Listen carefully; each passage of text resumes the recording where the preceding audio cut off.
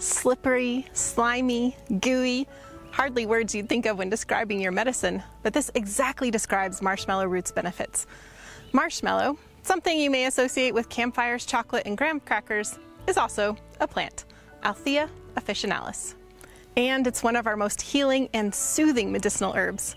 In this episode, I'm showing you exactly how to make a marshmallow root tea recipe for the best marshmallow root benefits. I'll show you how making this tea is so easy, you don't even have to heat up the water.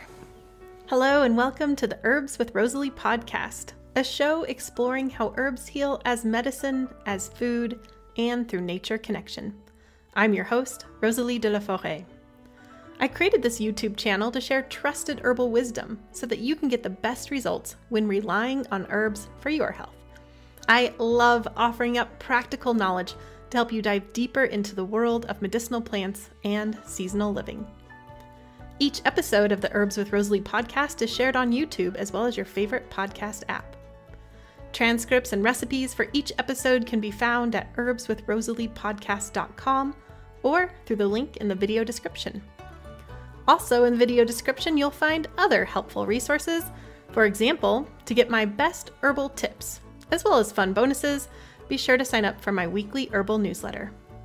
Okay, grab your cup of tea and let's dive in. For those of you watching on YouTube, you can see I'm standing next to this huge marshmallow plant in my garden. I love to watch this grow from the ground up each year and then get covered in these simple white blooms that attract all sorts of pollinators, including many native bees. Like many herbs, marshmallow has a long history of use. While historical records show it was used as long as 2,000 years ago, it was undoubtedly used for thousands of years before that, both as a food and as a potent healing medicine. The genus name for marshmallow is derived from the Greek word altho, which means to cure, thereby giving us a great indication of how highly regarded this Althaea plant was in ancient times. Marshmallow, or Althaea officinalis, is closely related to many other types of mallow, such as common mallow or Malva neglecta. These plants are often worked with interchangeably. Pliny, a revered herbalist in ancient times, wrote, "Whosoever shall take a spoonful of the mallow shall that day be free from all diseases that may come to him." Probably a bit of an exaggeration, but I love his enthusiasm for marshmallow. Marshmallow is a popular plant too. Do you have experience with the marshmallow root benefits? Do you love marshmallow root tea? Or are you trying it for the first time? I'd love to hear about it in the comments on YouTube or on the official podcast page, herbswithrosaleepodcast.com. Your comments mean a lot to me because I love cultivating a community of kind-hearted, plant-loving folks. Plus, it's always interesting and insightful to hear the experiences of plant lovers out there. And you never know, your suggestion may also help others. Okay, let's dive in. Marshmallow energetics. Marshmallow root teas are slimy, slippery, and gooey, which admittedly may not sound super pleasant, but it's exactly what you need when you are dealing with heat, irritation, and dryness. Think of how soothing fresh aloe gel can feel on a sunburn. That's what marshmallow can do, but it's more typically used for dryness and irritation in the throat and lungs, as well as the digestive and urinary tracts. This soothing, cooling, and moistening action is called demulcent. And marshmallow is revered in the herbal world for being an incredibly demulcent herb. If you're not immediately familiar with the demulcent action, I'm still certain it's something you've experienced. Think of an old bowl of oatmeal and how it becomes thick and gooey. That's demulcent. Demulcent herbs are filled with polysaccharides, which are long-chain carbohydrates that become thick and viscous when soaked in water. The resulting brews of demulcent herbs are used to soothe hot and inflamed tissues. There are thousands of different reasons for which you could use a demulcent preparation, ranging from ulcers and burns to dry coughs and inflamed tissues. One of the best applications for demulcent herbs is to address inflammation caused by dryness. This is such a powerful way of working with herbs because instead of simply trying to suppress inflammation, as is commonly done in Western medicine, the demulcent action treats the actual dryness, helping to reverse this particular type of chronic inflammation. If you'd like to know how to work with herbs holistically to support your health from the ground up, then definitely check out my free training, How to Use Herbs to Transform Your Health to Get More Energy and Vitality Without Expensive Supplements or a Restrictive Elimination Diet. You can access this free training at herb-training.com or visit the show notes. Marshmallow for the urinary tract. If you have a hot sunburn or other dry, irritated skin, then it makes sense that a soothing, demulcent herb placed directly on those tissues will help to relieve any pain and discomfort. But one marshmallow root benefit is that it also works systemically in kind of mysterious ways. Herbalists commonly use marshmallow for hot and irritated conditions in the lungs and urinary system, even though marshmallow never comes into direct contact with those tissues. My friend and fellow herbalist, Jim McDonald, explains. Though it makes sense that demulcents coat tissues, the physical mucilage is actually very poorly absorbed by the body, and certainly isn't traveling through the blood to the kidneys. Rather, the ingestion of mucilage seems to promote a systemic moistening of tissues throughout the body, with some demulcents being more specific to a particular organ system. As a result, marshmallow frequently gets used for hot and painful urinary problems such as cystitis, kidney stones, and UTIs. Besides being a demulcent specific to the urinary tract, it's also a diuretic, which can be a further aid in many urinary problems. Marshmallow for the cold and flu season. Marshmallow is a wonderful ally for the cold and flu season, especially for its ability to soothe an inflamed and sore throat. However, marshmallow goes beyond simply addressing a tissue state. It also stimulates phagocytosis, an important action of the immune system, where phagocyte cells chomp on pathogens and waste material in the body to help clean it up. Marshmallow is commonly used as a simple or in formulas to address dry and irritated lungs, which can result in spasmodic or hacking coughs, or coughs with little to no expectoration. A review of the literature in 2020 confirmed what herbalists have long known. Althaea officinalis is effective at treating dry coughs. Recent research has also shown it to have mild antitussive qualities, but I never think of it as something used to suppress a cough, but rather as something to support hot and dry lung tissues that then help to resolve the cough. An interesting in vitro study concluded that teas made from marshmallow are effective stimulators of cell physiology of epithelial cells, which can prove the traditional use of marshmallow preparations for treatment of irritated mucous membranes within tissue regeneration. Marshmallow for digestive inflammation. Marshmallow is almost always included in protocols for inflammatory problems in the digestive tract, such as ulcers, colitis, or even dry constipation. Besides being able to soothe inflammation, marshmallow root is also a vulnerary, helping to heal wounds within the digestive tract. A marshmallow infusion can also soothe the painful sensations of heartburn, but a more holistic protocol such as dietary changes, astringents, bitters, and possibly antimicrobial herbs will also be needed to address the root cause. Marshmallow for skin health, including healing wounds and soothing burns. Marshmallow root benefits include being a powerful healer for the skin. It's long been considered a powerful topical treatment for wounds and burns.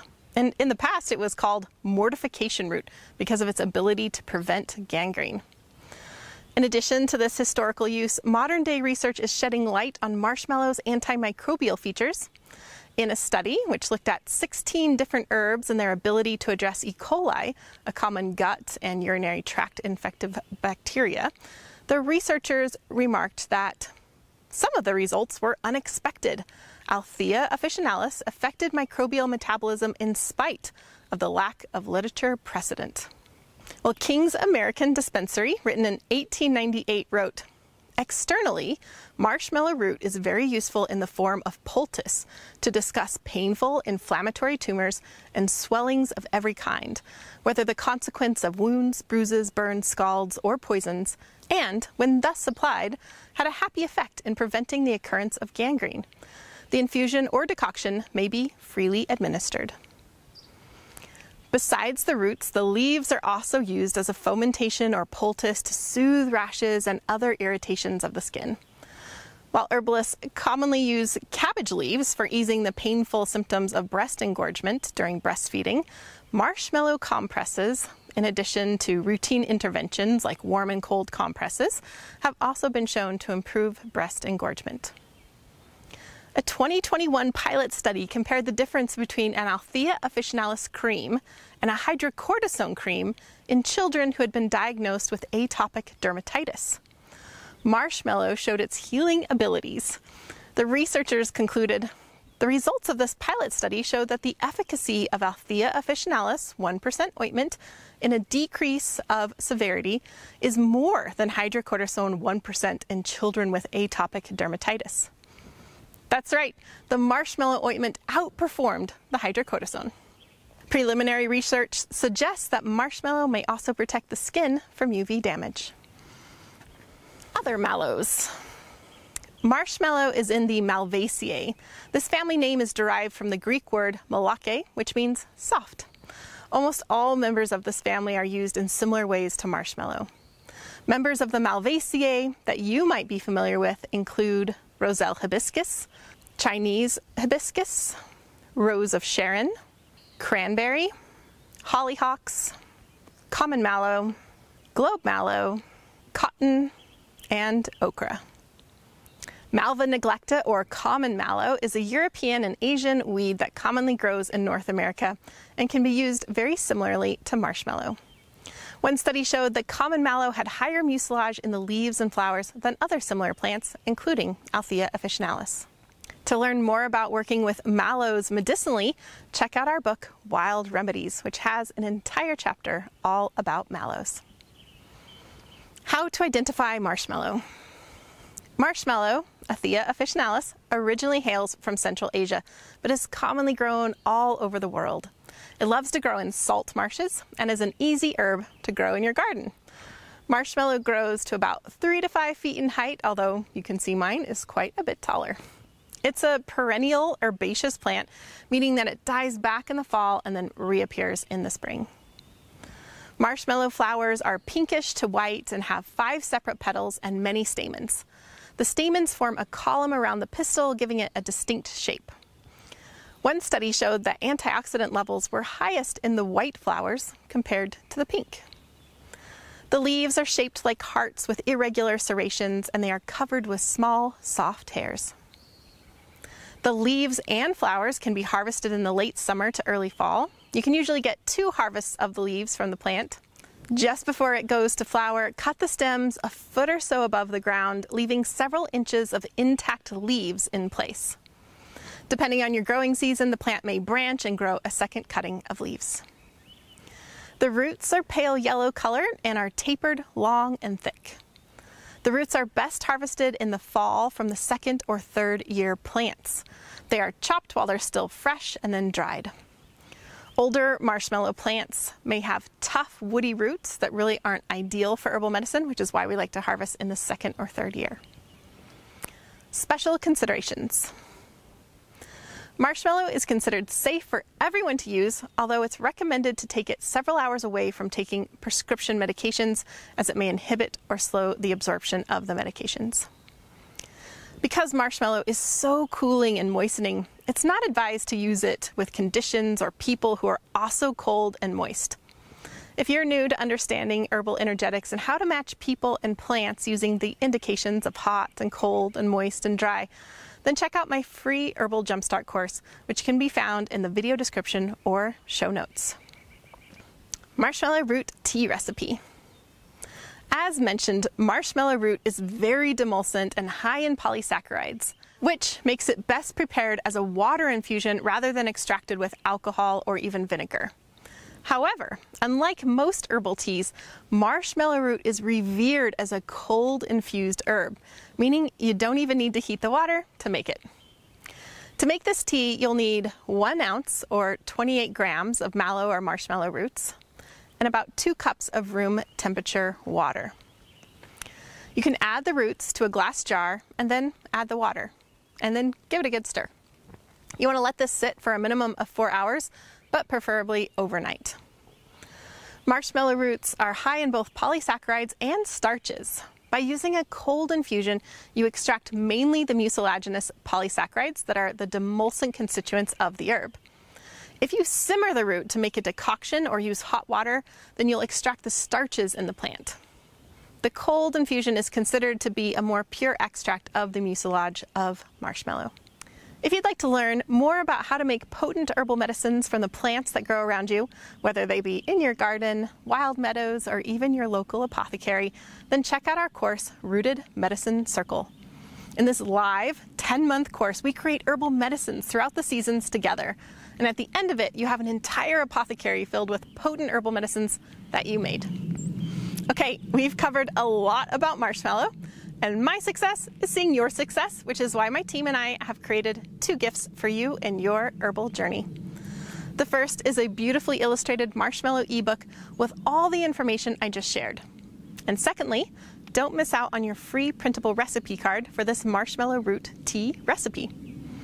If you're watching on YouTube, then you can click on the link in the video description, or if you're listening to the podcast, go directly to the show notes at herbswithrosaliePodcast.com.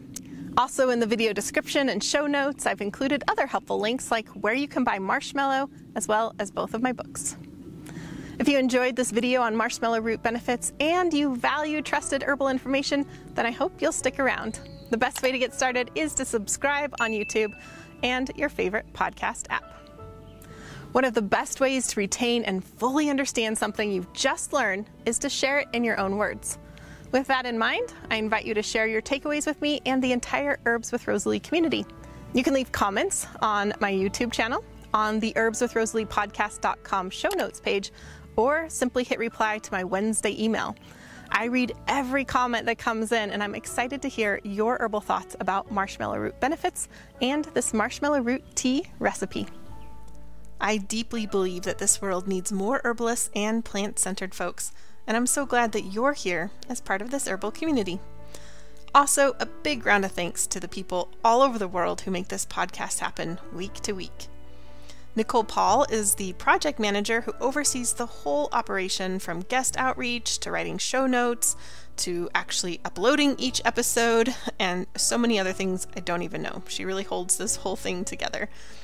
Francesca is our fabulous video and audio editor. She not only makes listening more pleasant, she also adds beauty to the YouTube videos with plant images and video overlays. Tatiana Rusikova is the botanical illustrator who creates gorgeous plant and recipe illustrations for us. I love them. I know that you do too. Christy edits the recipe cards, and then Jenny creates them as well as the thumbnail images for YouTube.